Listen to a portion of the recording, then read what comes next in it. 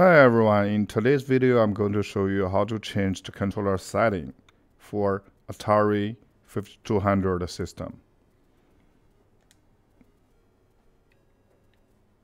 Okay, now we already have the game set up and we go to one game here.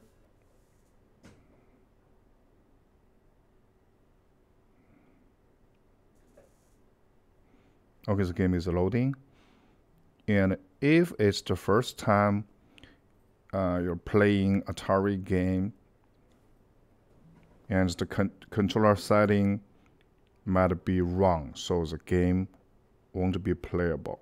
Okay, to verify that, we press select and X and we go to controls. Okay, I already changed it to Atari Joystick for player 1 and player 2. So in your case, it might be RetroPad, which is not responsive in the game.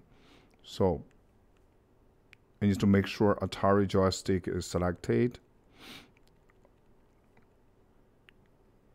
And we need to save core remap file. So the settings will be saved. And then we go back by pressing B, go back again, and we go to configuration file, and we save current configuration. Okay. Now the game will play fine.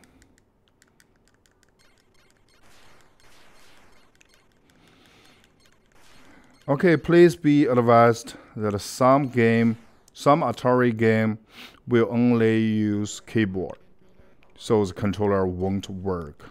So in that case, be sure to plug in your USB keyboard. Yeah, I think that's all for today's video. Thank you for watching, and see you in my next video.